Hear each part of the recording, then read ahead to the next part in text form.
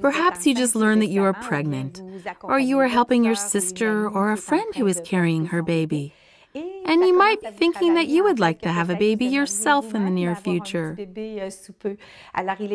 So it is important to have even preventative recommendations before making your baby. There are things that you should be aware of to maximize the best development for your baby when you will be pregnant. In this video, we will really focus on the beginning of your pregnancy, including good lifestyle habits, diet, things that you have to pay attention to. There are things we can eat with moderation, but there are things you should totally avoid. So I have prepared an overview, because we can't talk about everything, but it will give you a good idea.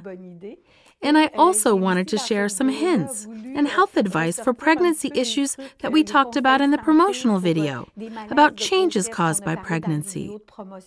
But here, I want to give you concrete hints to help with these issues. So this is what we will see in this video today. You've probably seen pregnant women take multivitamins.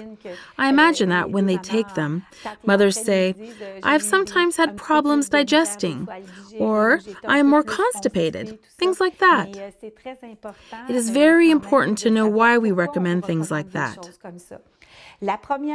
When we decide to conceive a baby, the first thing to do is go and see your doctor. They will give you a checkup, a general exam to ensure that you are in good health, and a blood test to validate certain data. And they might make recommendations about your immune system, for vaccinations, even for your diet. You can do this in the period before you conceive. So that is something you can do from the get-go.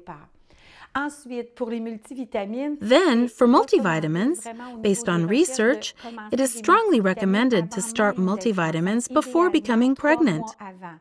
Ideally 3 months before. So to complement your diet, sometimes you have little time to eat, or eat proper quantities to meet your needs. And multivitamins can help prevent heart defects and other defects in the bodies of babies. We should also mention how it is widely recognized that the multivitamin should contain folic acid. And this is very important.